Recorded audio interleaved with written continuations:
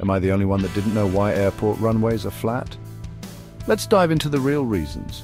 Runways are used in both directions depending on the wind. A ramp would lock them into one direction, making landings and takeoffs tricky and risky. Speaking of wind, runways align with prevailing winds to help planes take off and land smoothly. A ramp would mess up this alignment, creating chaos and danger. Then there's aerodynamics. A ramp would whip up turbulence and mess with aircraft performance, which is the last thing you want during takeoff or landing. Cost and complexity? Through the roof. Building ramps would skyrocket expenses and complicate airport designs even more. Plus, international standards by the ICAO define runways as flat rectangular areas.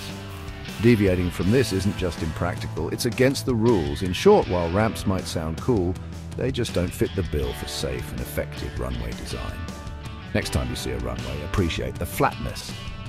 It's all about safety and efficiency in the skies.